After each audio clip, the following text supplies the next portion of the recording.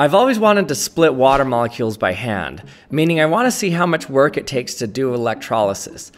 When you burn hydrogen with pure oxygen, you get an explosion with a bunch of fire and heat, and you make water. But you can also do the opposite of that and take pure water and put in a bunch of energy to make oxygen and hydrogen again.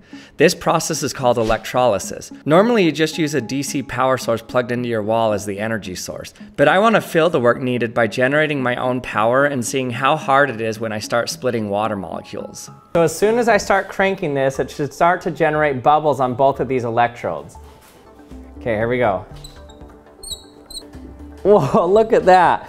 So this is actually hard work to do. Notice how easy it is when it's out of the water, and as I put it in, it's gonna get harder. Already harder, a lot harder. Look how much gas I'm generating now. You may now call me Captain Water Splitter.